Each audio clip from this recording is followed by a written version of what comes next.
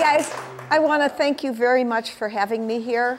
This is a delightful place. You guys are all fantastic people, and I've had a lot of fun. So anyway, I guess we better get going on the coloring. Coloring is something I've kind of been experimenting with a lot. Personally, I really like the bare metal with the shading caused by the scale. And this is hand sanded. It's not pickled in anything. With hand sanding it, it leaves a scale in the lines and around the outside edges. And I think it makes a neat effect. After it was hand sanded with 80 grit, right here, sandpaper, and the red Scotch-Brite. And if you're using the Scotch-Brite, only get the 3M Scotch-Brite.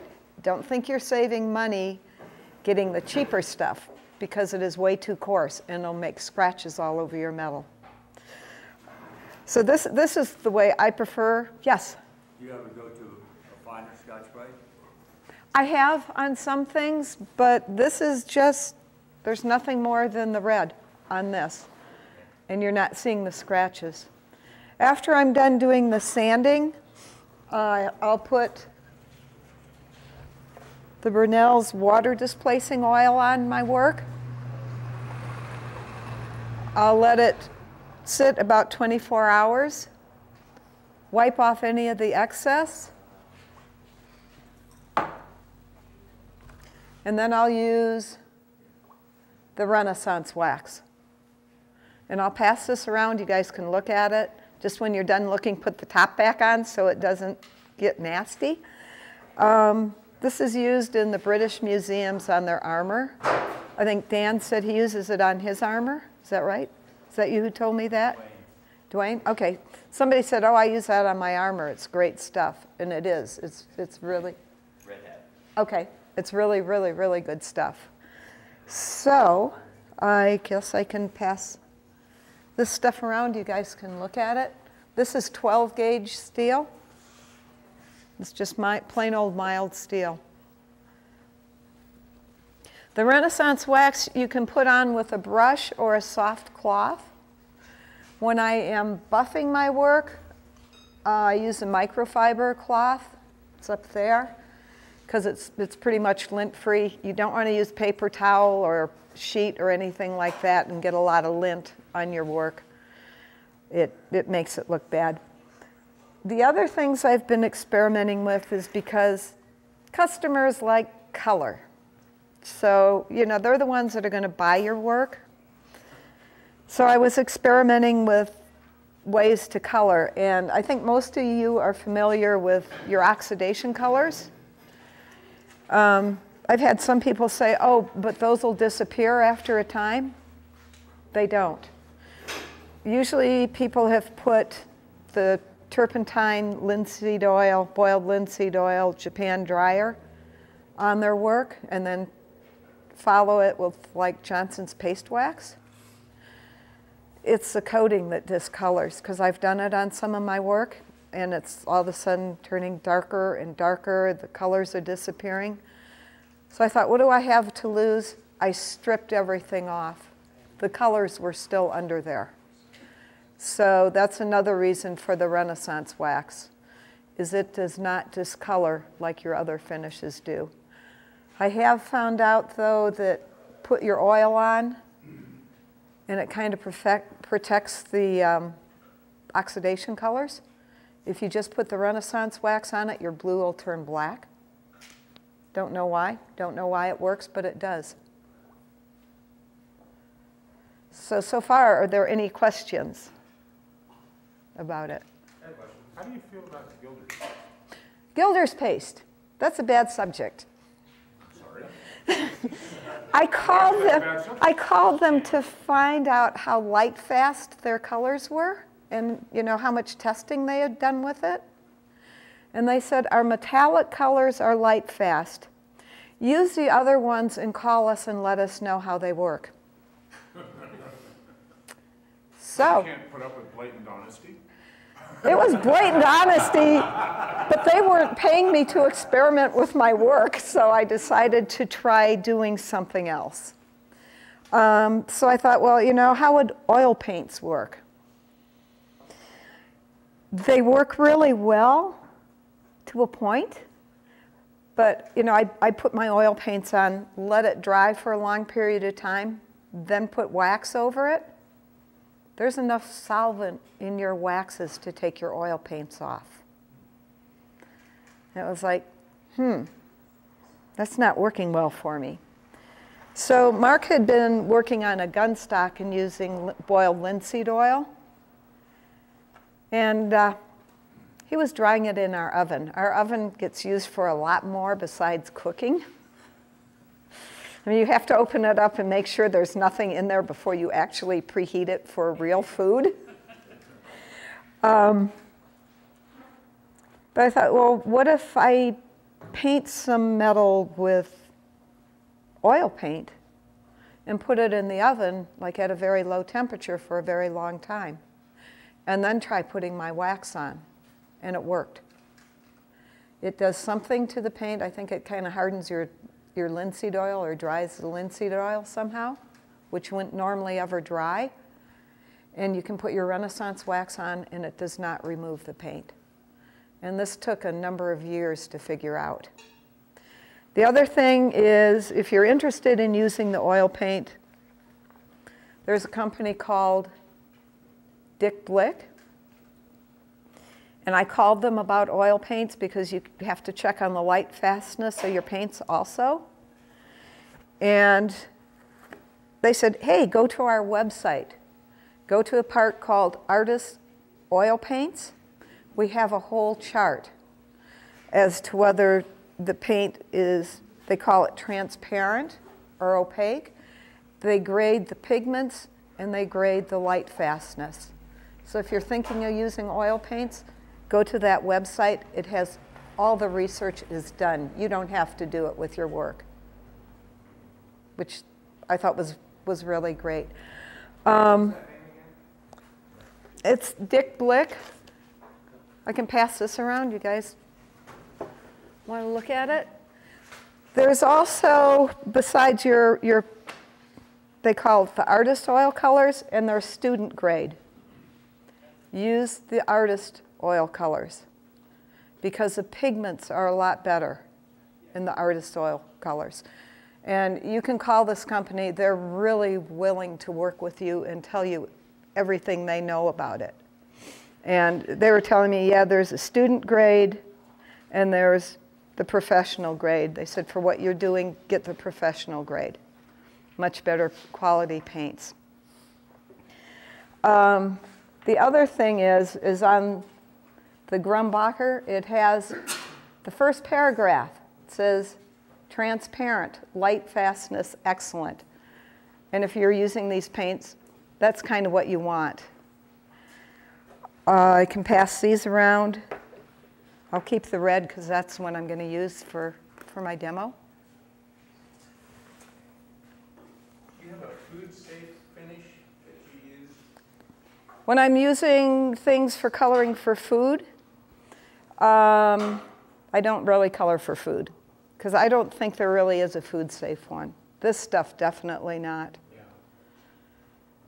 If you want to make a really neat brown color on something, you know, like mild steel for food, try walnut oil. You can get it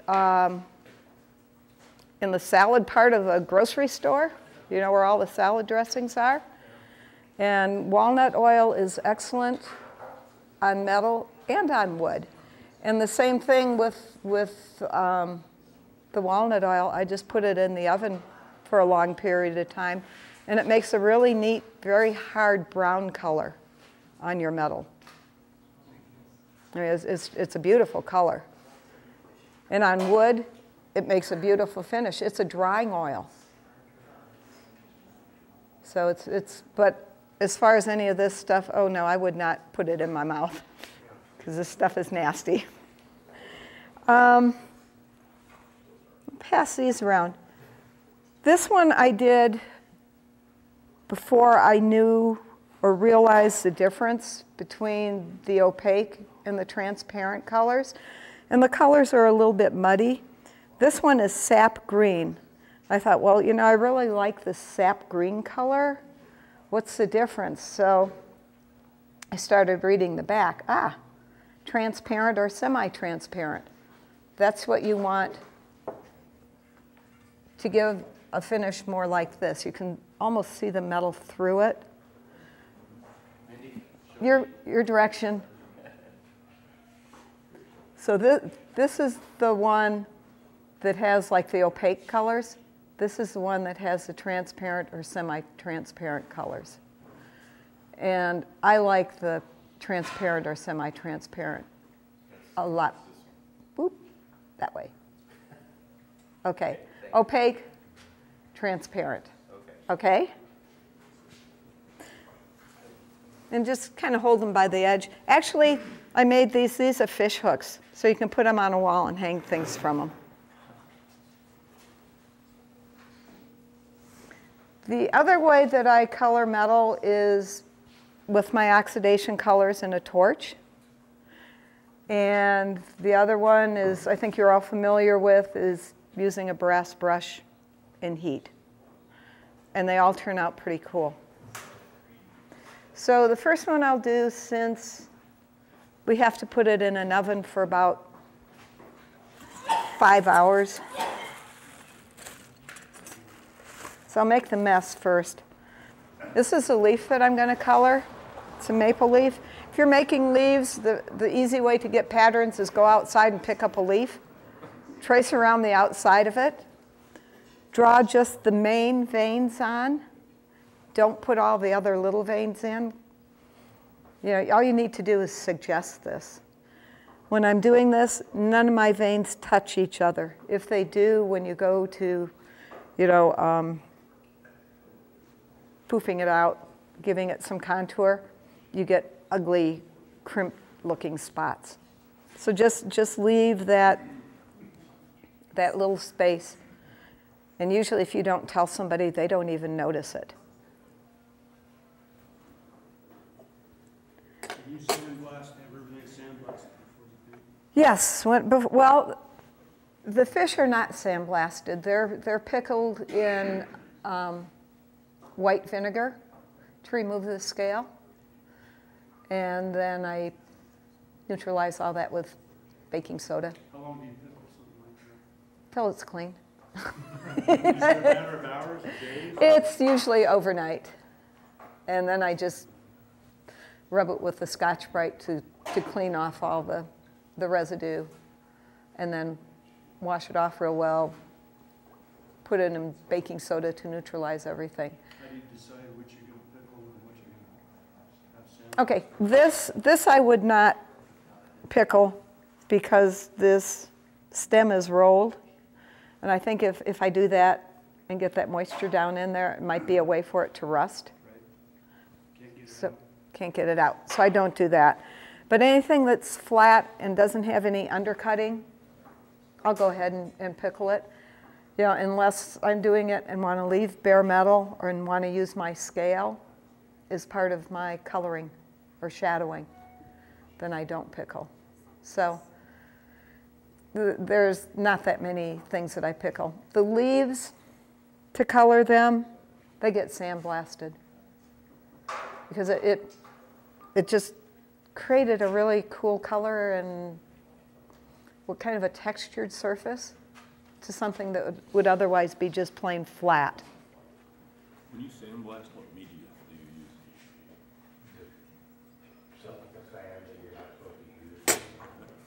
use? We have an OSHA unapproved shop. Totally. You can buy garnet sand fairly easily and then solder free. Yeah. Okay, and you know, parts of old refrigerators are wonderful for doing this.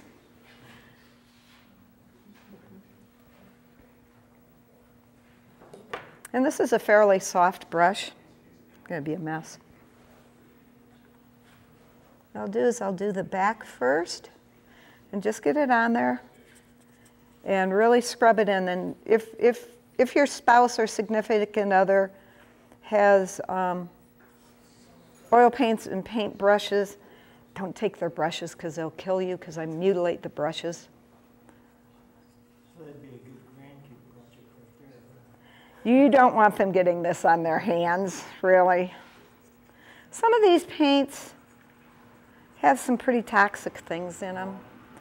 So I would not turn a grandkid loose with any of this.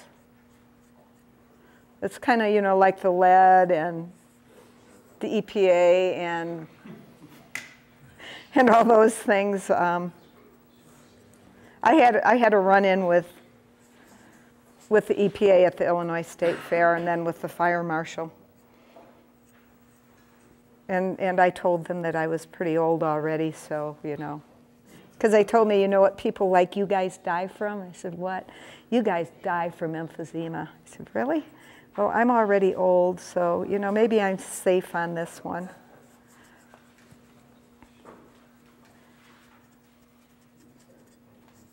And I also got called indigent one day because we were at a wine tasting and demonstrating blacksmithing and just unloaded a coal forge and set it all up, and I was absolutely filthy dirty.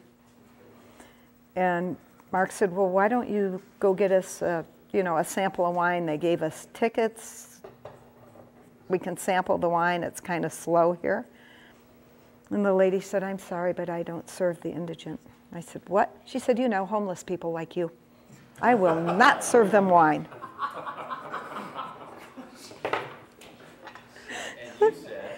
I laughed. I thought it was funny. So I went somewhere else and got a taste. But it was just comical. Well, she was a very elderly, prim, proper old lady with her blue-gray bun on top of her head and everything. But the funny part about it is this place was in Rend Lake, and it's the Illinois Artisan Shop is where it was, and it's out in the middle of absolutely nowhere. It's like, I'm thinking, I would have walked maybe 10 miles for a thimbleful of wine if I was a wino, and yeah.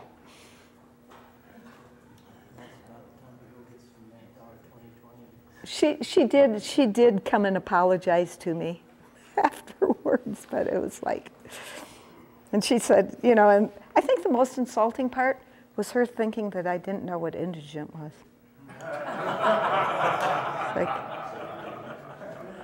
It's like, okay. So I'll paint the back of this first in case I ding any of the paint off. This side is not as if it's got a little mark on it, I'm not as concerned because people aren't going to leave this side up. And I started making leaves because I really wanted to make a sculpture.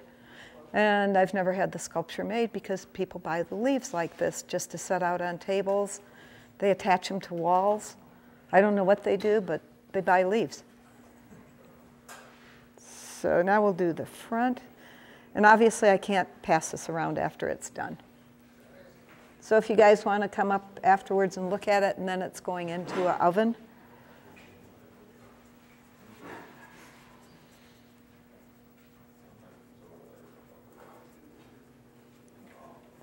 And the way all this started is the fish wall hanging that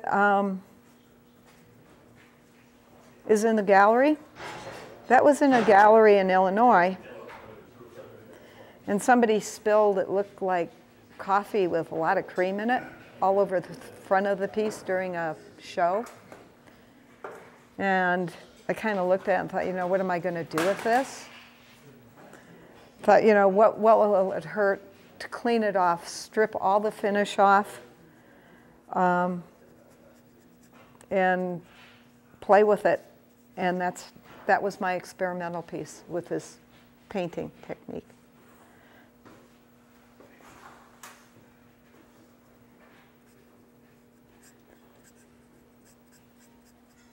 Try and get all your edges. And you put on a thin coat. I'm really trying to make this paint go as far as I can. Obviously, I squished too much out of the tube.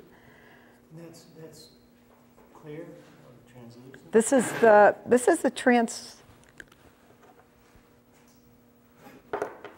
semi-transparent. Oh, okay. And when you bake it, that's when it becomes transparent? It'll be sort of like this. Oh, okay. And the color I found, it's experimenting with the colors. Yellow is the absolute worst color to use because for some weird reason, when you put it on the metal, it almost turns a green color.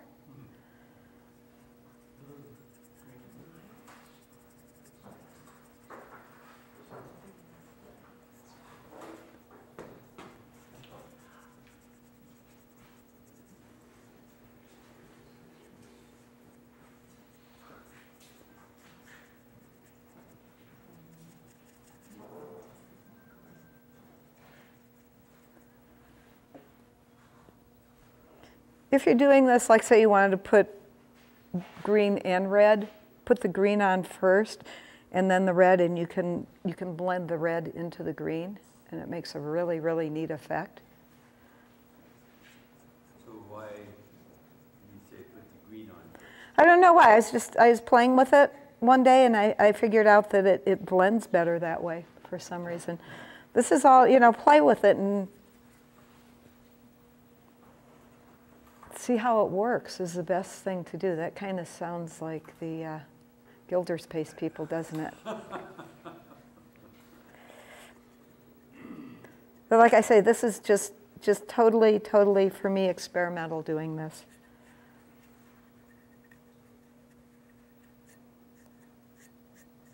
And it was mainly because a gallery pretty much trashed a piece of my work that this came about. And do you make color charts where you experiment with your blends? I haven't. I'm not. I recommend that you do and see how you could get the different blues. Adding colors and tints and I've been pretty happy with the colors I've gotten just straight out of the tubes. Except, the thing I've experimented with is like, here's another blue. Your cobalt blues and stuff are too intense. They don't work right. So I guess my experiments have been, okay, what colors are going to work the best on the metal? They might work fabulously on a canvas, but really stink when you put it on metal. So that's been the extent of what I've been experimenting with.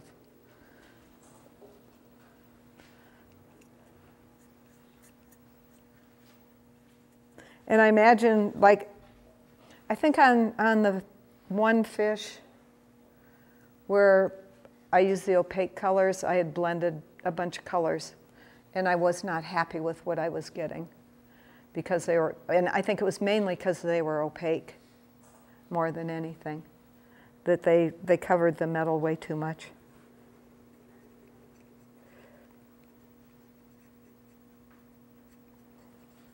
This is literally, sorry guys, like watching paint dry. It's pretty bad. Now, I thought the Gilder's Paste was really a cool idea, and I do have Gilder's Paste, and I've not been real pleased with it. With the Gilder's Paste. And I questioned, okay, it's a wax, so what's going to happen if it's in, your real bright sunlight? Is it going to soften the wax, or is there something in there that makes that really hard enough that it doesn't soften? And we're just going to do one color on this one. You tried just a Gallicanus clear coat or something like that? Yeah, on the Gilder's Paste, you have to put clear coat over it. On this, I have a leaf at home that I just tried clear coating. It looks fine. I'm just going to sit on it for a while and see how it works. But there aren't any clear coats that are really UV resistant. Right? Probably not. So, but this paint is supposed to be. And my work, is interior work. So this is what we have.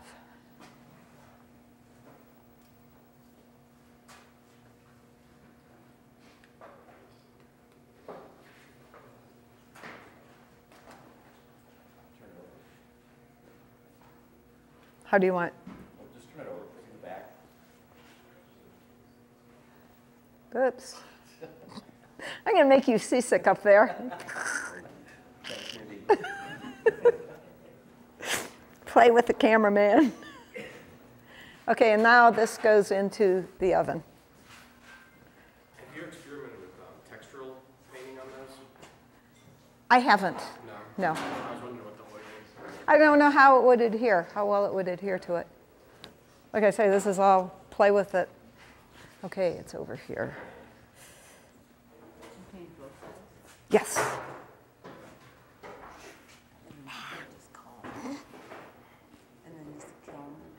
Yeah, it's just a 250-degree oven. For 5 hours? For about 5 hours, yeah. And that just sets the oil? Does something chemically. I don't know. Do you have any ideas what it would be doing? I have. Why heating the oil paint would make it so a solvent doesn't take it off. Because you probably cooked all of the solvent out of it. Well, but the wax has a solvent in it. And the wax is will remove your paint. It's not the wax that's removing your paint. No, it's the solvents that are in the wax. Yeah. So by baking this, it does something to the paint that the solvents will not. Probably cured the linseed oil.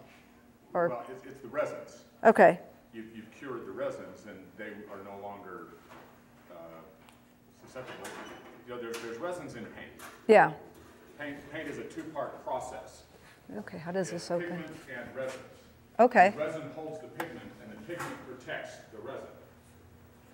And that's why paint flakes I don't off. want to get. You know, the white paint rubs off on your hand Yeah. after years, because all of the resin at the surface has gone bad, and the white pigment, it comes off and exposes fresh resin underneath. Yeah. And eventually it all just wears away. But once the resin has cured, it's not liquid anymore. Yeah. You can't put water on dry latex paint. Yeah. Because that resin has cured. Does anybody know, is there a couple really small pieces of round stock or something that I could put on in there and set it on so I don't get any paint in his oven?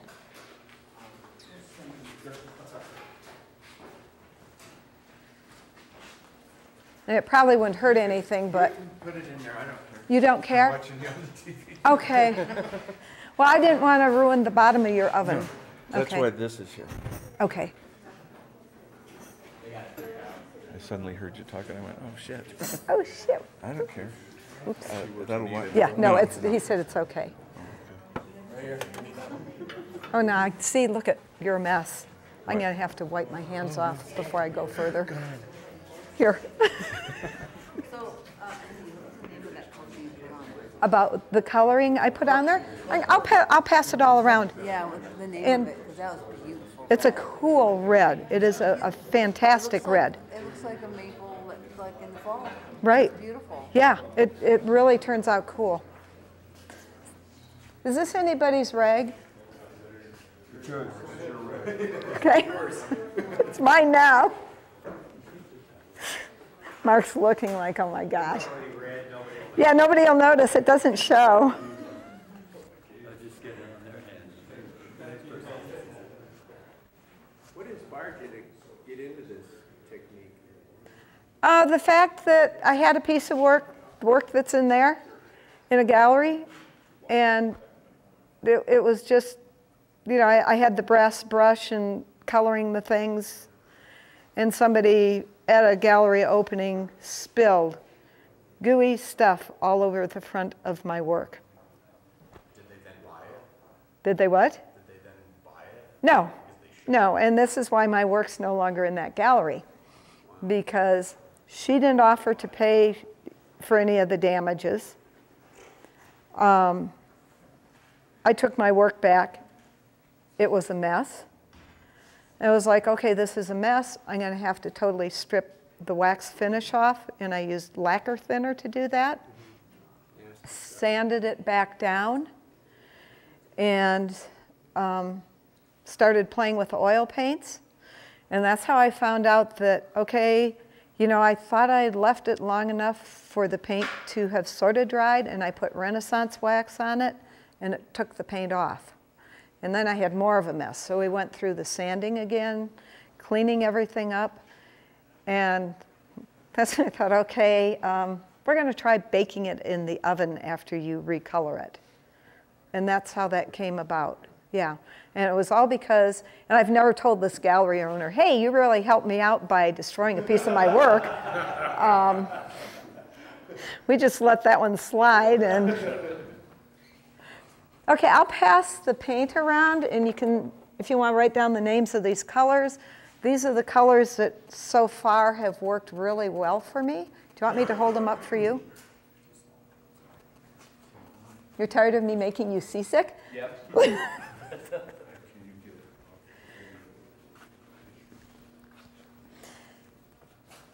Okay, the next way to color a leaf,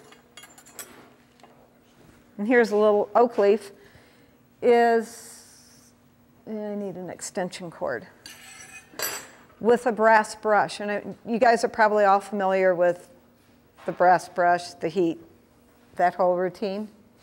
And whoever doesn't have safety glasses on, please put safety glasses on. Even if you have regular glasses.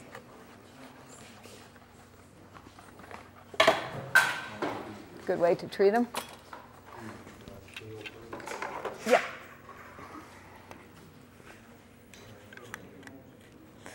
The brass brush, always use it on the absolute lowest speed, because those little bristles break off and it feels like you've been playing with a very angry porcupine. And that's what I told them last night, is then I take my clothes home and throw them in the washing machine with his t-shirts and stuff. There are many days he's not happy. Okay, this is pretty much just out of the forge with the scale on it. And again, I would not pickle it because I don't want it to start rusting down inside there. So I'll just clean off as much of the scale as I can.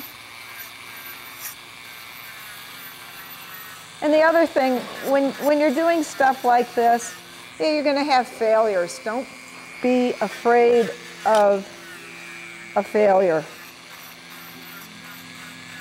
You know, how are you going to learn unless you push the envelope?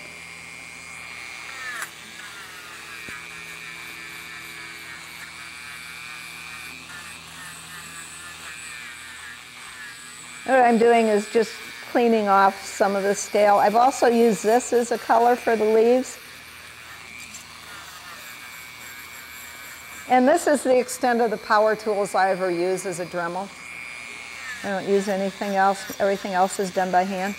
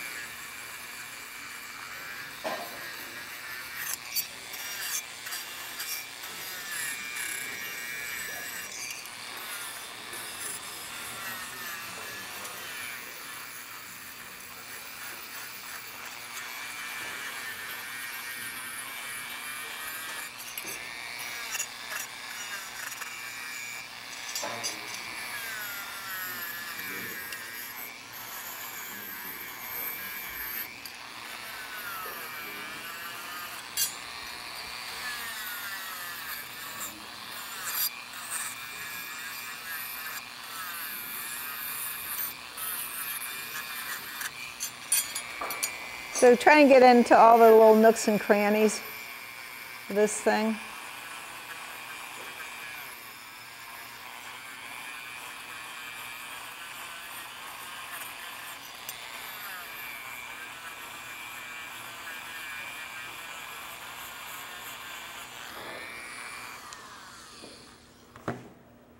So this is what I have now. I've done the front and the back.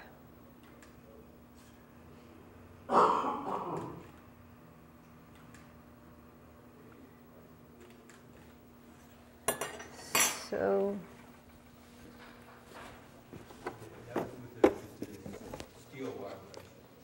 yeah, it's a little steel brush to clean it up, and you might as well light the torch.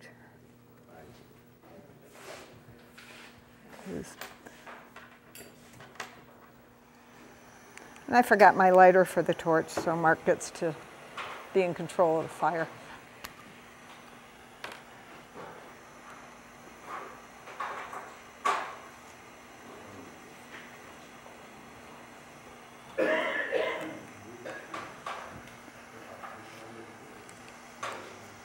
That row. I don't know where I put my Kevlar gloves. There they are.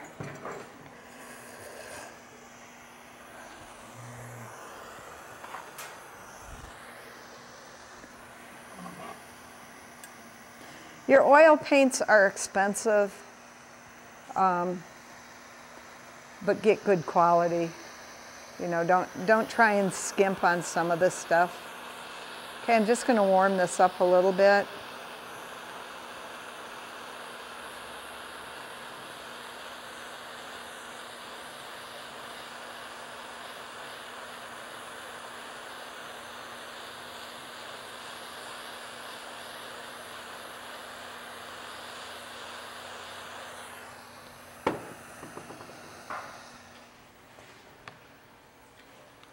All right, and just on the absolute lowest speed. I try not to get into the veins too much because I kind of like them looking darker.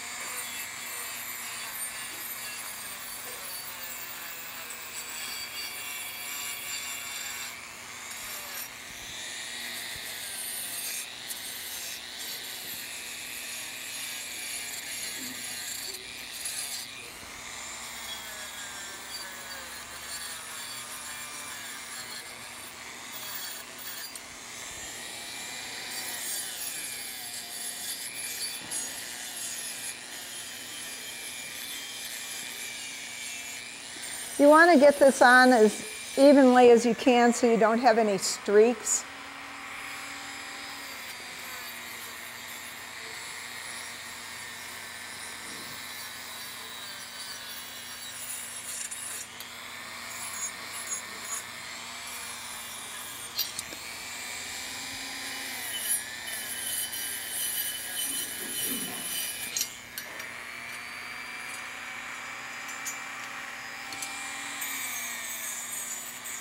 And if you use a brass brush, I found out like, okay, I could kind of quit at this stage, or I can keep putting more in layers and more heat, and you can get lighter and darker colors of the brass.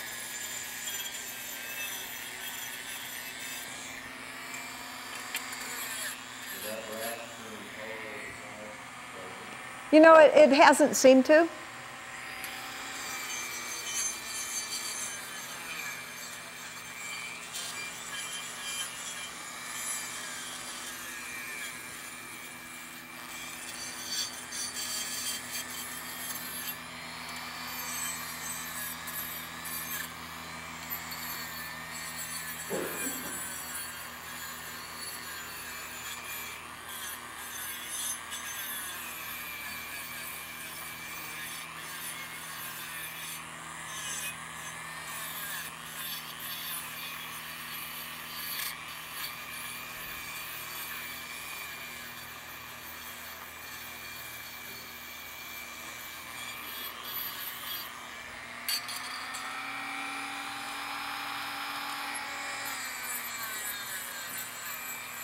You know, you have automotive paints, you have a whole bunch of things, but automotive paints are so toxic, I don't want anything to do with them.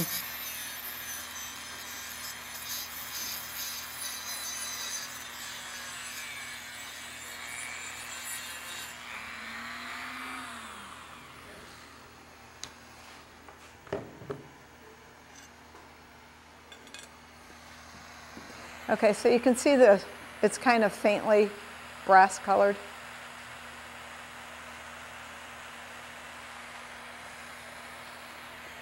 Right. So I'll just use the torch. If you get it too hot, you can burn it off. So you kind of have to watch what's happening.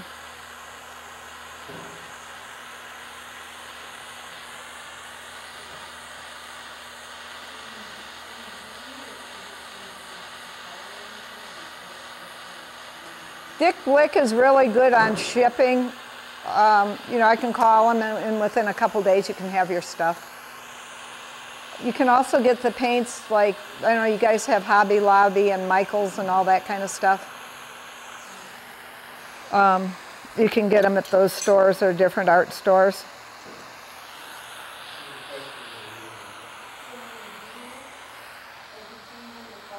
Yep, you want to come up here and look? It's making it a deeper color. Now, what? Yeah, it's just brass brush. So it's just with the brush? Yep, it's just with the brush, and if you're real careful, I'll do it again. And you can just put like layers on it to make it darker.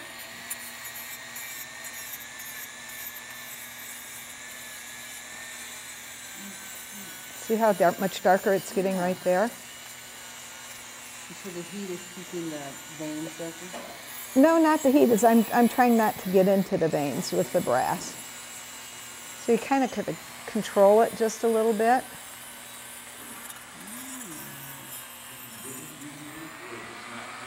It won't get very dark. It probably wouldn't stay real well. I think it kind of what makes it adhere better.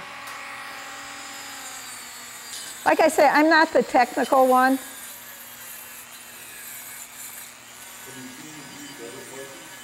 Pardon? I've seen the brass brush and heard about doing that.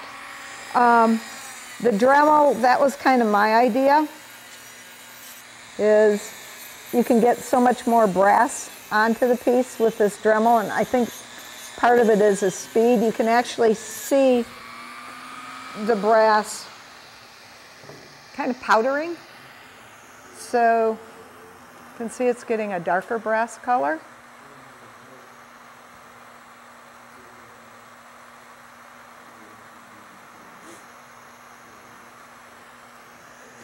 Okay, so I'm going to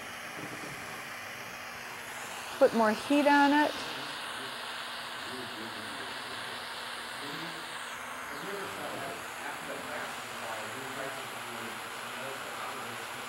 No, I haven't. That'd be cool to do. Be cool to play with. Pardon? Yeah. I can hardly hear you with this. So, since I can't hear people, if they have questions, maybe later on come up and ask me.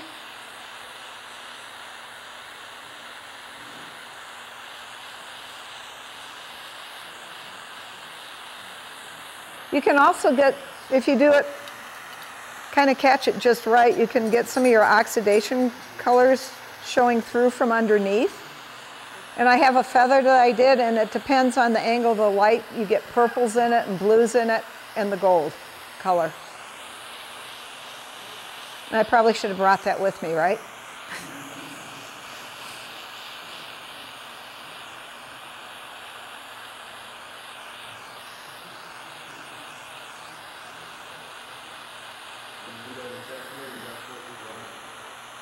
What? Did you do that intentionally, or was that fortunate action? No, it was kind of intentional.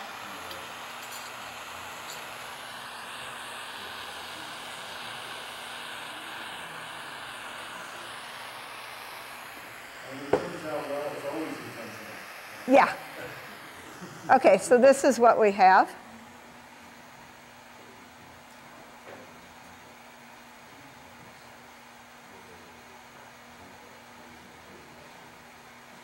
Okay. That's the back.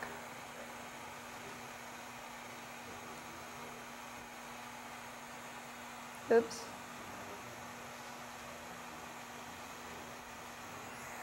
Okay, I'm going to set this over here and let it cool off. You sell most of your work through galleries? Yep. We used to sell a lot through our shop, but unfortunately, we have a very lax police department in our town that doesn't really see any reason to really enforce laws like people doing vandalism and breaking windows out. So when I do my work is out of that shop. I don't leave it in there anymore. I mean, when you go to your shop one morning and you have 6 windows broke out, a week later you have 3 more windows broke out, and this is happening all over town. And they haven't gained access so far to our building, but they have to others. And it's vandalism, and you call the police department, and they say, oh, we don't do anything about stuff like that. It's like, I went off on this police officer, we'll put it that way. And Mark's thinking, you know, maybe you should shut up because I think you're going to go to jail if you don't. I asked him, blank, what the blank do you do? And it went on from there. It was a tirade. When we bought the building, it had 27 broken windows in it. It was built in 1928 around a blacksmith shop that had been there since 1892, as far back as we have researched. The building we have was called the Built Right Factory. And he had, you know, the great big old factory type windows in it.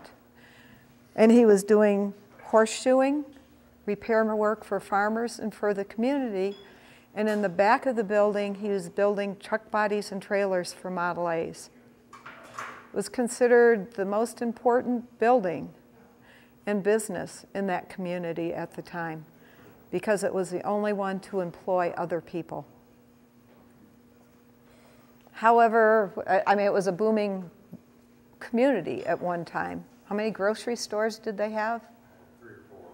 You know, and a number of blacksmiths. But it seems as if they built the interstate killed our town. We're right on one of the exits. And then they built, a city manager we had thought it'd be great to have a rest area outside our community. What was he thinking? They didn't have to go off to use the bathroom or get something to eat or drink now. They went right on by. I mean, they killed it. So the community is kind of having, unfortunately, a downhill spiral. However, we're there now. I mean, we've been there, but we have 2 very good glass blowers in our community now. So hopefully we can get more artists and maybe that way turn the town around. I don't know if any of you are familiar with Paducah, Kentucky, but Paducah had a huge problem with crime in what they called Lower Town. Well, they had one bank that had, you know, most of the mortgages for the slumlords. And what they did is they passed an ordinance. If you rented property, it had to be inspected by the fire department and the police department once a year. So guess who left? All their renters who were doing drugs and other activities in the buildings. They left. And they started a program where they made low-interest loans for artists. Artists could use the downstairs of the houses as their shops or galleries. They could live in the back of it or upstairs. They gave them other perks, low-interest loans for vehicles, etc. They turned their community around doing that. It's very well known. They have lots of bus tours, tourists coming in. They've created something that's really cool. So, you know, maybe there's hope for Farmer City. I hope so. It's has the potential to come back and be a good community again. But it's the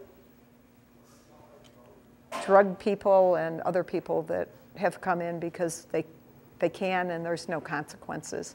And I think that's true pretty much of our whole county in a way. There's no consequences. It's like guys get into fights. It's like, do you want to empty your pockets before we take you to jail? Is there any incriminating stuff in your pockets? Maybe you should dump your stuff here. It's like, really? But so, yeah, we try and get our stuff out or do commission work. Anyway, I have a feather that I made. And I'm going to show you how to use your oxidation colors and your brass brush and the bare metal all in one project. I don't think, if I came closer, could you see all the lines in it? A little bit. Okay. Hold real still. That's good. No coffee for you.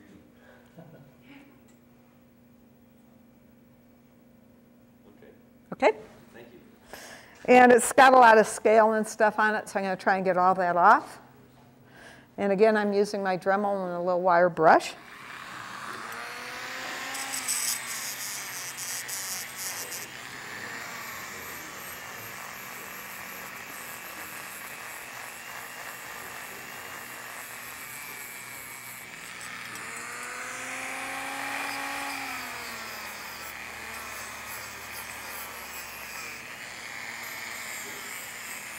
And it takes a little bit of cleaning.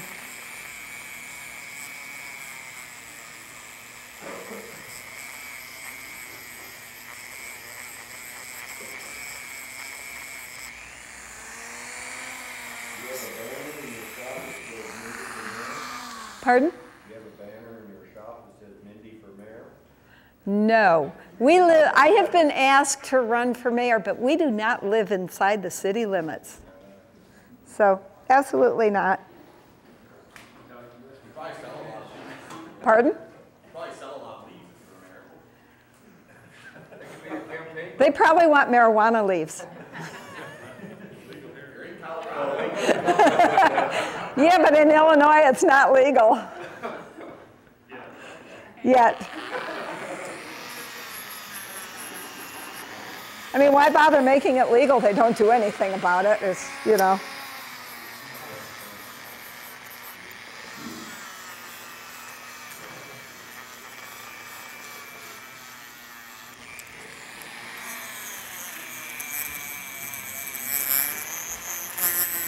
But, you know, the community is also a community it's very conservative. The older people there are older farmers and stuff. And they've come into our shop and say, well, gee, that's really pretty, but what would you do with it? It's not utilitarian. So, you know, there's the kids in that community in school, like I was talking to Julie about their art program here, which is fabulous. In Farmer City, they get a quarter of a semester of art for a half hour. That's it. Until they get to high school. Well, by then, it's really too late to expose them to a lot and to teach them a lot. So it's artistically, the area that we live in is pretty backwards, which is really sad because there are a lot of kids falling through the cracks that are artistic, that are not getting a chance.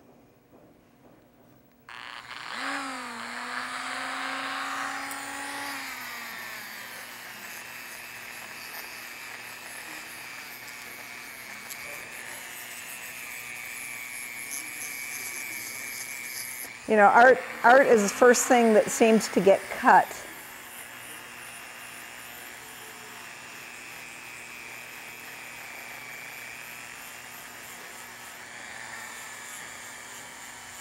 That's why I'm looking around here thinking, gosh, would I like to have been here in high school? Wouldn't that have been great?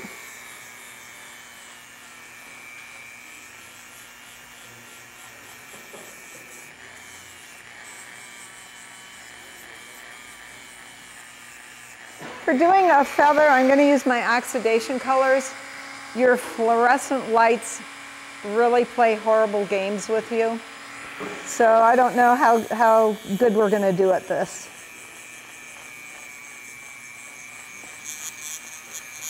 And the interesting thing is on this feather, you know, sometimes on some of your work, your solid pieces that don't have all these lines, you have a lot more control than you do with the all these little lines that really heats up very quickly. It goes through the colors immediately.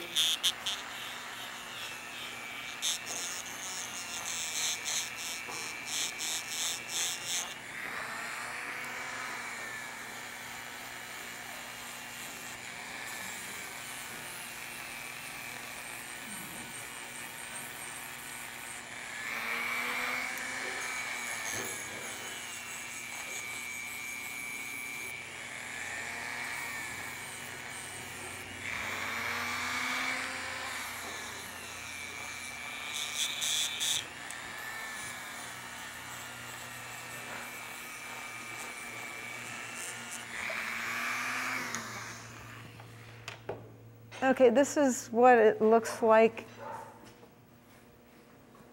as cleaned up as I can get it right now. Hang on, coming in. That's great. Hey, I did something right for you. I'm so happy. It's the first time since I've been here. Cut back your coffee rack. I don't even drink coffee. If I do, it's decaf. I don't do caffeine.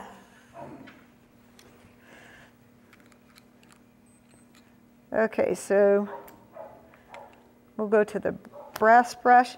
And the thing is I can use that steel brush kind of like an eraser. So if I get colors where I don't want, I'll use that and get them back off. And I do have a feather out in the van that I colored. It's made out of aluminum, and we can pass that around and everybody can touch it and play with it. And then I need my, does anybody have a lighter?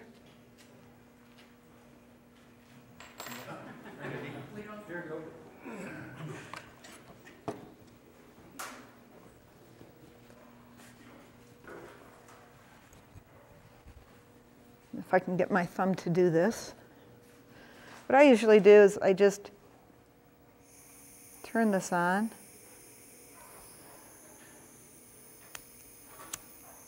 And then come up from the back. Oops, I got on too. Watch me burn my finger.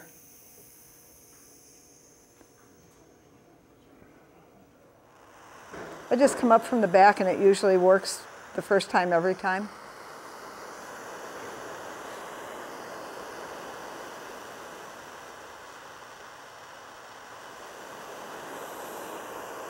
Okay.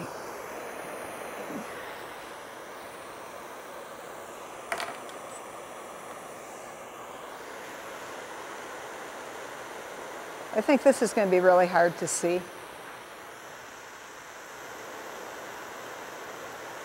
But I want to keep the tip of this kind of the steel color and make a blue line through there.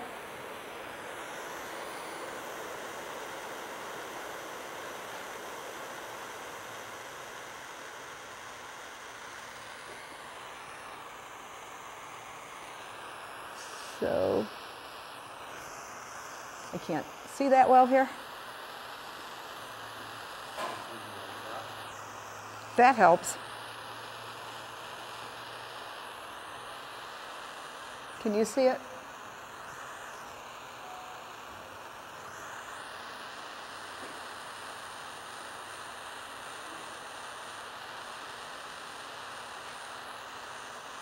It's kind of a straw colored right now. It's turning brown. I have a color chart if somebody wants to go in that thing of books, the brown box. And in one of those scrap books, there's a color chart.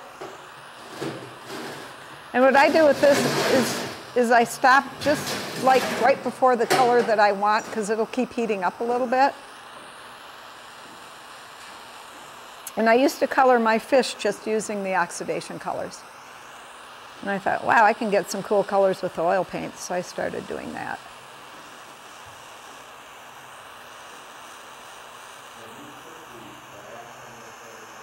Pardon? No, I'm doing my coloring and then I'll do the brass. Pardon? Yes, I was using a steel brush. Let's see, this is purple.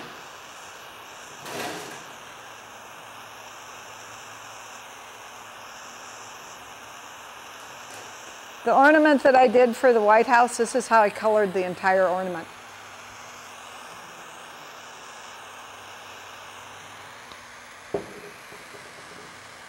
Okay. Now you can see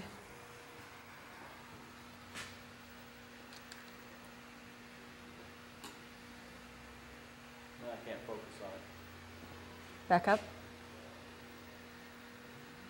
That's good. Okay, Good. cool. Right, what I'll do now is where I want the brass color to be, since this is still kind of warm. I'll try and go right below it. And try not to get on the shaft of the feather.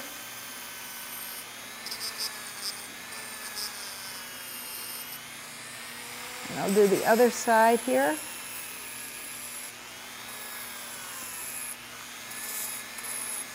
A little bit.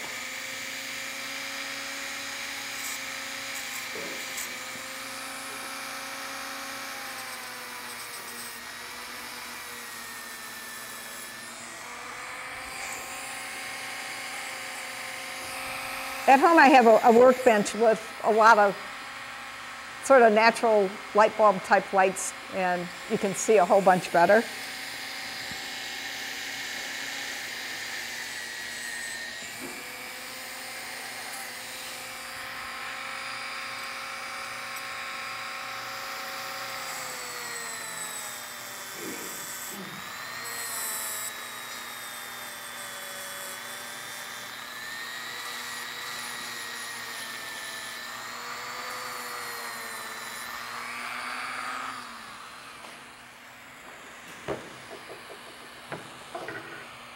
And then very carefully I'll heat this brass because I don't want to lose those oxidation colors.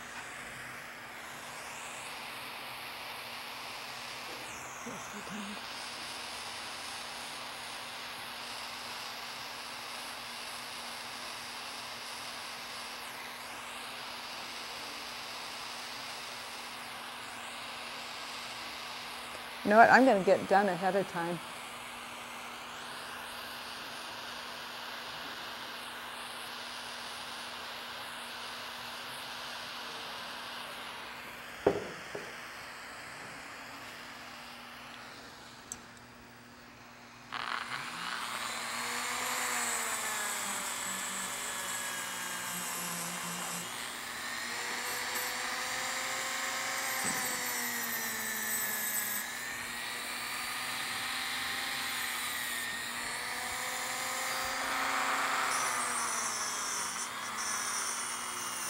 Whoops.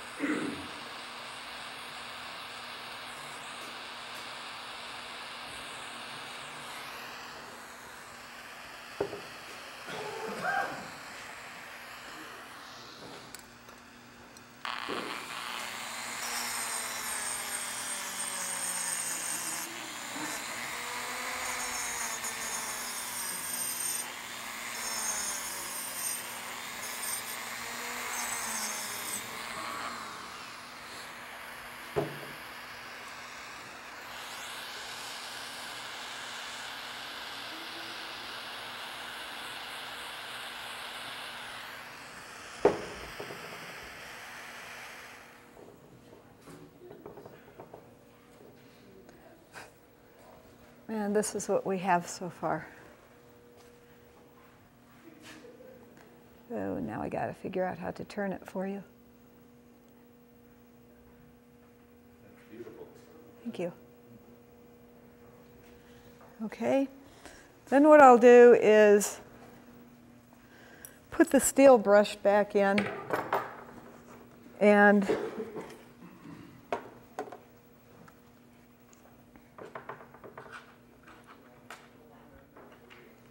clean up. When you do the brass, the gypsy gilding with the brass brush on Yeah.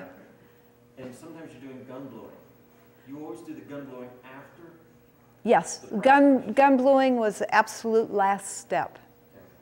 Okay, because then I would put the water displacing oil on it and let it sit for a while. Yeah, that's always the last. Oh, it's last. Yep. And like with this, I'll do my oxidation colors first, and then I'll use the brass brush afterwards.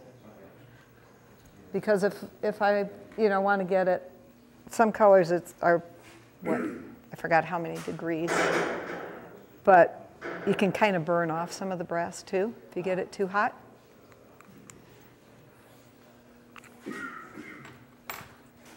Okay, safety glasses again.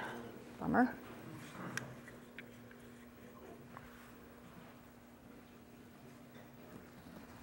I don't know how hot that is. So what I'm going to do is where I don't want the dark color, the purplish color, I'm going to take it off, or try to take off a lot of it. So where I want it to appear as if like the feather would be white, I'll take off the colors that I've applied. And that's usually pretty much the last step that I do.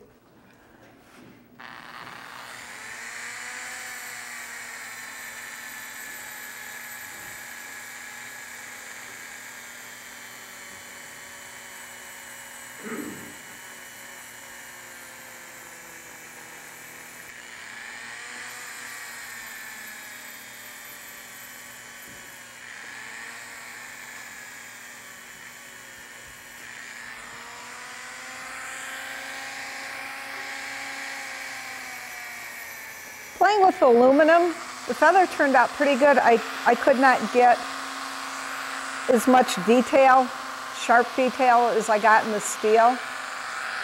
And then to color it, I painted it. I didn't do a real good job on that because it was just totally goofing around to see how it worked. But like I say, we have a lot of aluminum. I've been making like salad servers that look like leaves. And I did a test piece in aluminum first.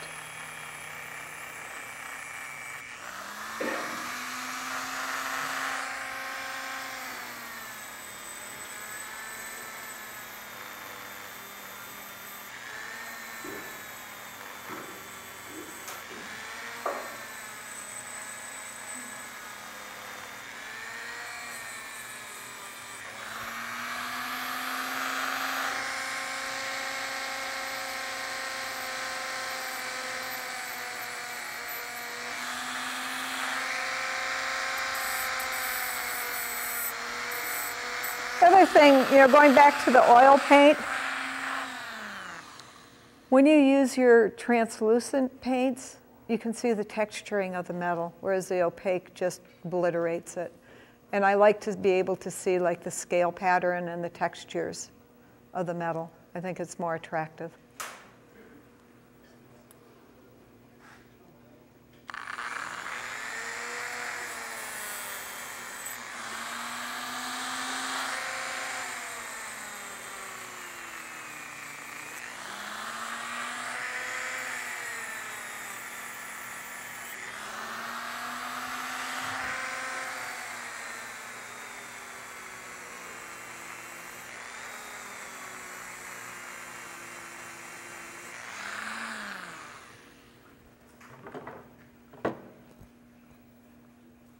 Okay, and that's how you use those colors.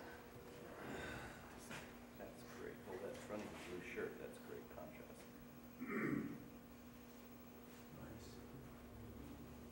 Very nice. Thank you. And you can do, like I say, I've done pheasant feathers and turkey feathers, you know, huge feathers, and colored them all like this. It works the best. I believe that when you use your oil paints, kinds of fills in the lines, and you can't see them as well as you can with the brass. And if you do get the heat right, you can get unbelievable color that when you tip it in different directions, you're getting the oxidation colors showing through the brass.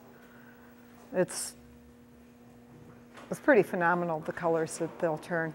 Okay, and then after this, and I better give you, okay, who's lighter? He's gone. Okay, leave it there. Now I'll use this stuff. Found out keep it kind of in a warm environment. Like our shop is really cold in the winter, and this stuff kind of solidifies. So it's one of the things that has to go out of our shop. Our shop in the winter time is like 35 degrees. It's pretty miserable. And the gas company really loves the place. I'm just going to try and pour a little bit, oops, on the table.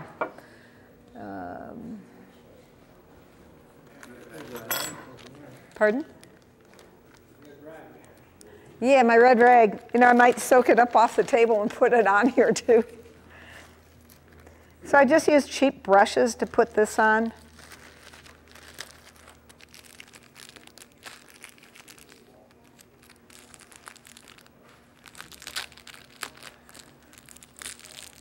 And we get these from McMaster's. There's some in here. And you'll see the colors change somewhat. I try and dribble it down the quill.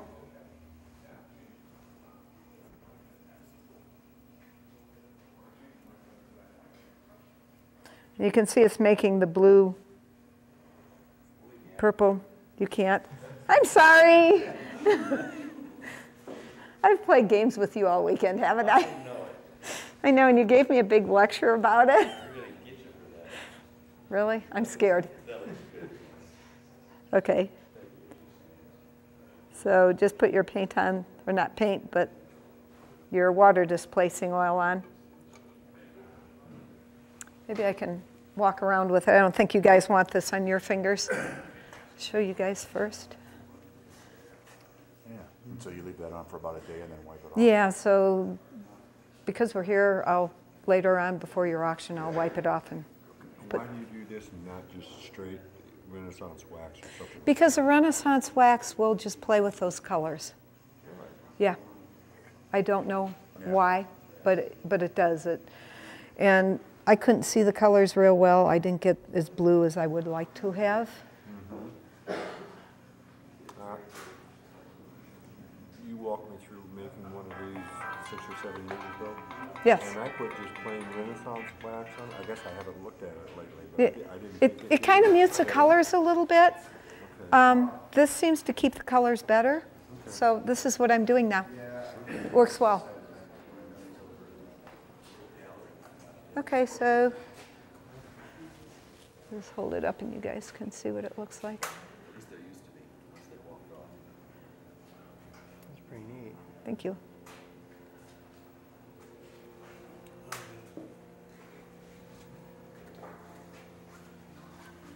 This probably also causes cancer in California. If you're from any other state, you're entirely safe. So you just let this oil dry on here? It'll somewhat dry, and then I'll wipe the residue off, and then I'll put my Renaissance wax on. Cool. When you're doing your oil paints, you bake it at 225, is that what you said? Pardon? When you're baking your oil paint? Yeah, it's 225. 225 works well for a very long period of time. So I do it about at least 5 hours. Sometimes I forget to turn the oven on and it stays on overnight. It doesn't hurt it. Then you wake up in the middle of the night and think, oh God, the oven's on up at the shop. What is the water displacing oil doing? Well, it prevents rust, but it also helps maintain the colors better. Okay.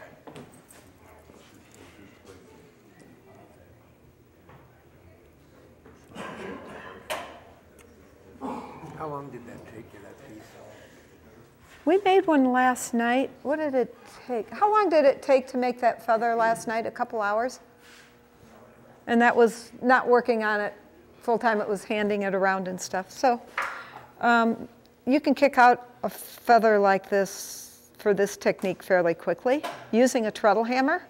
Oh, Yeah, that's what makes a huge difference is a treadle hammer and how fast you can do this. and you can get that finer work on the treadle? Yes, all my work is done on a treadle hammer. The way I got into doing this is because I had such bad tendinitis and I was training racehorses, standardbred racehorses, and driving them, and they pull tremendously hard. I mean,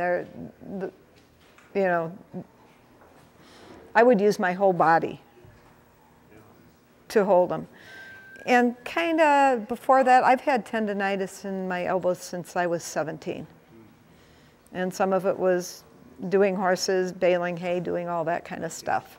Because my job was always riding the rack wagon and pulling the bales off the baler. You don't have to do that anymore. But it got to a point where if you touched my hand, it hurt all the way up into my arm. And they said, you're going to lose use of your arms unless you find a different profession. Well, that was kind of a sad day, so that's how I got into dispatching for 911. And that was a yucky job. I was so happy when Mark and I got our shop, and that brings another story as to why we got married, because we'd been living together, quote, in sin for a number of years, because both of us had had bad marriages. And we went and looked at the blacksmith shop to see how they did the chimneys and see how they did everything. And I really wanted that shop because it was really cool. You could set it back up to be a blacksmith shop. So I talked to the building owner, and they would be willing to sell it if they had a place to store their furniture, because they were using it as a furniture warehouse. With 70 years of soot in it, I can't imagine, but they were. So when I talked to the bank, they said, well, to give you a loan, we really prefer that you guys were married. So we got married. So we could get a blacksmith shop. It's as good a reason as any, right? It's a better reason. So I went back into the bank the next day. The guy goes, have you taken care of that little problem? Yes, sir. We did. So you can really say you forged a marriage, right? Yeah. Whoa, bad. But yes, that's how that came about. And we restored the shop. Right now it's a good candidate for the National Register, but until we can get rid of the people who punch our windows out, I'm not going to do it, because one of the things is you have to repair it with old materials. Where am I going to find that old glass? I can't. I mean, it would be... Talk to me later about that. Okay. You're shaking your head no. Evidently you've had an experience. My property's on the National Register, and they don't care what I do. It's only if you're in a historic district. Okay. Yeah, we're not in a historic district. We're in the slums. Yeah, historic district, the district may have rules. Yeah. As far as we're on the National Register of Historic Places, and I can do anything I want. Cool. Because then if we can do that, I would go ahead and do it to preserve the building, because it's a cool building. Yeah, you should see what he's done to his barn. Really cool. And I guess they're happier with you if you take it and turn the property into what it used to be, because we've turned this back into a functioning blacksmith shop. And then they wanted us to be a museum, and it was like, no, I don't think so, because I don't want people coming through all the time, because it disrupts your work. Anyway, I'm going to have to put this somewhere and let it dry. So anybody have a good idea? Where do you want me to put it? So your pocket will do? I think you want me to get this goo off of it first. Is anybody using that table over there for anything? Or is it okay to set it over there? Yeah, that would work. Like I say, parts of refrigerators. Functioning or not, our refrigerator, oh, I'm going to use that. He complains so much about taking stuff for the shop. It's just. Take the beer out, put the stuff That happens. We put our stuff in the oven and the refrigerator and all over the house, and it's like, sorry, honey, but this is the way it is right now. So are there any questions on coloring at all? No? Yes? No? Okay. Any questions on how to come up with designs or drawings? Well, you can transfer the talent over any time. Oh, thank you. I've tried to do that to my granddaughter, but it hasn't worked yet. Osmosis doesn't work. No, osmosis doesn't work. You take a lot of pictures and get, make drawings from those. Yes, that's a good point. My cell phone is pretty much overloaded with photographs.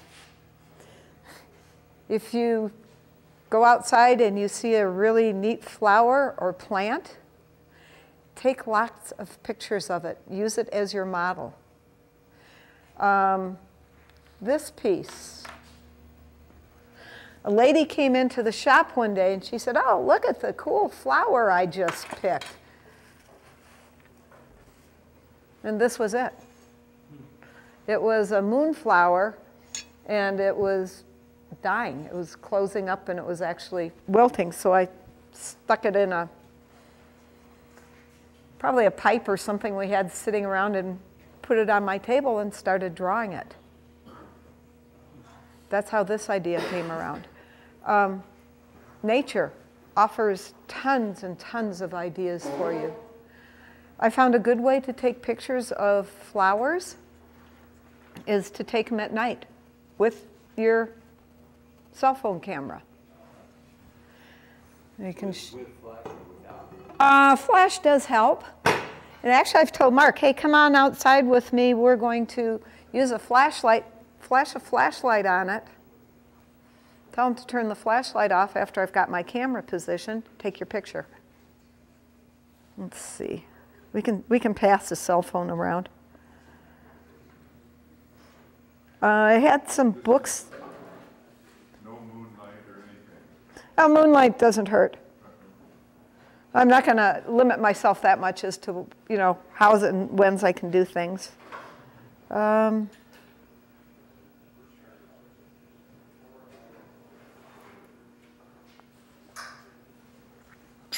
Here is a picture of flowers at night, just using a flash. Oops. Very nice. And it works well. You see all the detail. You don't have all the garbage in the background. I thought, yeah, that's nice. That's pretty neat. So it's a good way, especially, where we live, where in the wintertime there's nothing but ice, snow, mud, floods. You don't have anything to use as models for your work. So our computer, I think, is overloaded. My phone is overloaded. You don't even want to know. That flash really makes the colors pop out. The flash, With the black background. with the black background, with the flash, it makes everything really pop. It makes all the detail show pretty good. I found out that your yellows don't work too well for some reason, and they reflect back. Let me get some of these books out, and we can talk a little bit about design.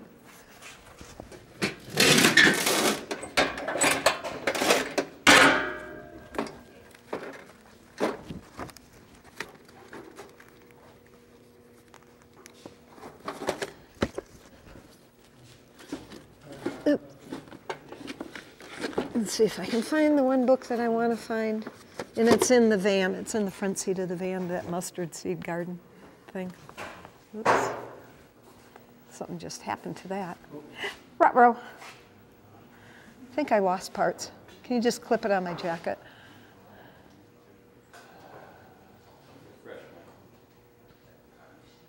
I'm watching where I put my hand. Yeah, don't put your hand in my pocket. Somebody did that. It was in Indiana when I was demonstrating. And this guy, he put safety pins and everything else all over me, and I had bibs on. I had to go potty, and I couldn't get out of this thing. So I was ripping it all off, and I kind of got it off so I could go. And when I came back, this was not attached anymore.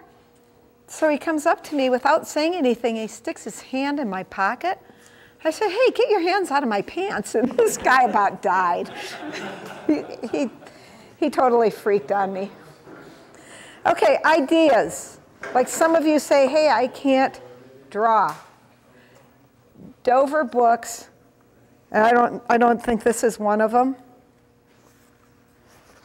They have excellent line drawings. This is actually a coloring book for kids. Can kind of give you an idea of how few lines you have to use to do this kind of work.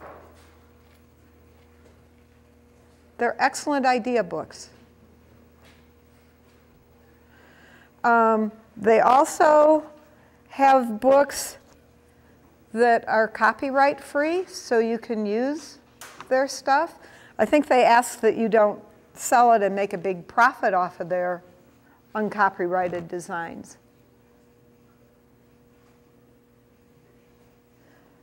So it's pretty much what I do for my ideas. It's just line drawings. And they also have Audubon's Birds of America coloring book. Look at those. Those would be perfect to give you thoughts on how to do this and how to do the lines.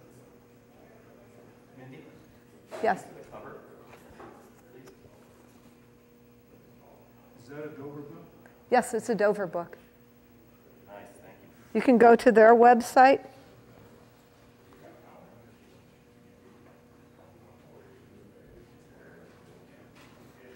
I'm going to pass these around. The Oriental, oh, did we pass this around? Okay. Oriental art is fantastic for doing this because it's very simplified. So this is Chinese painting techniques. But, so you guys have to kind of study art a little bit. Let me find.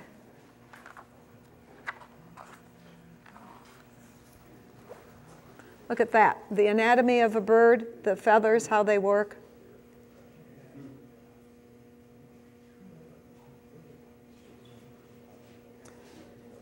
When you're doing things, if you want to simplify, to just suggest things, it helps to know pretty detailed the anatomy of an animal, how they work, the muscles, the leaves, where the veins are, what you can take out and what you need to keep to get the idea across is really important. Here's doing a fish.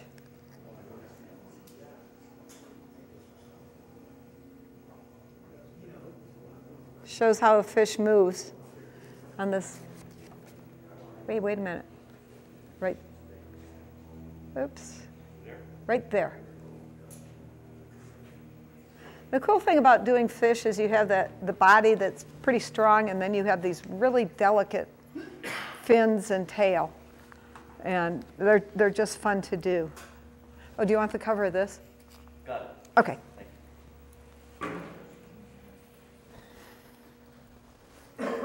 This is another Dover book that I have, and it's been used a lot. The cover's gone. I think you have this one.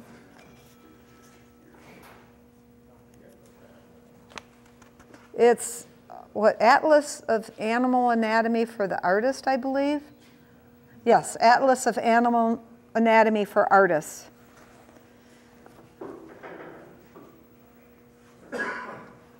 And like if you're wanting to do an animal, really helps to know where the muscles are, the hair patterns. We talked about that the other day.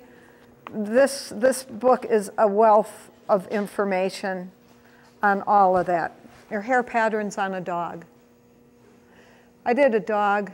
The glass blower in Farmer City wanted me to do their dog for his mom. And I traded a beautiful piece of art glass for my work. I do believe in the barter system.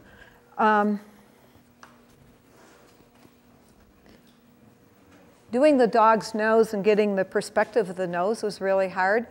I use that book a lot. I also use my poor dog. She's getting her muzzle grabbed and like, let me look at your nose. You know? But it turned out pretty well. This is another excellent book. It's kind of a strange book. But it's doing grass. That was one of the harder things to do, is how to make that twist in grass. This has got really good pictures of how it was done drawing-wise.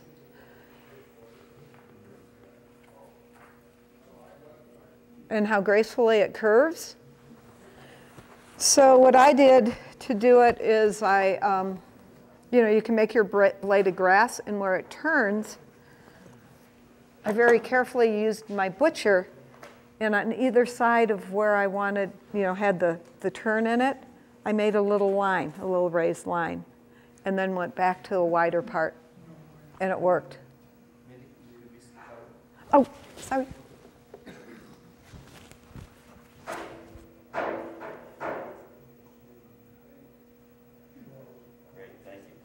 Okay.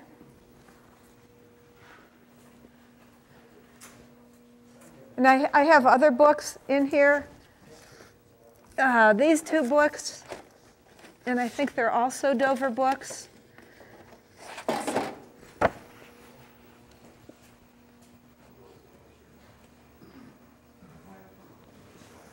Are really good, like they're old engravings and etchings. Oh, sorry.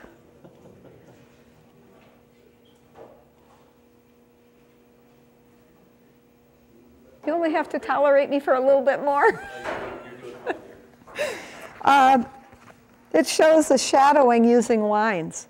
So you see, there's no straight line defining that. It's just little tiny lines to create a shadow. This also applies to this type of work. So you can look through here, get ideas. Look at how they did the fish scales.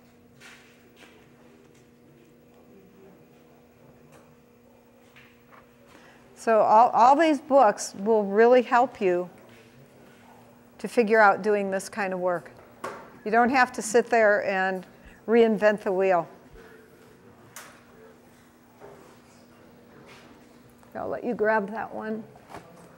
This is another one, Plants and Flowers.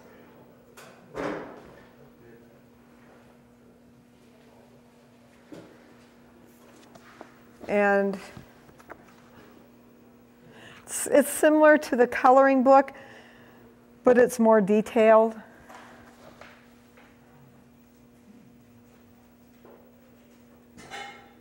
But it's all using lines to get the idea of the direction that the petals fold, how the curved line gives depth. Hair patterns, you can use hair patterns to show direction without raising parts. And so it's a lot about study these things, look at these things, and it would be great help for you to learn how to do this kind of work.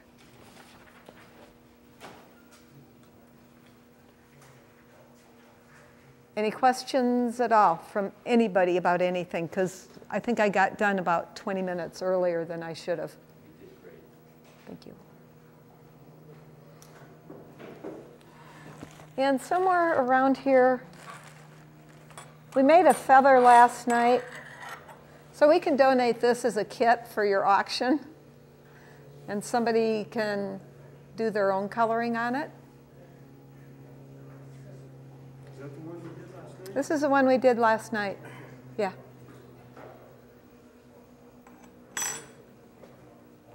All right, Okay? thanks. You're welcome. Thank you.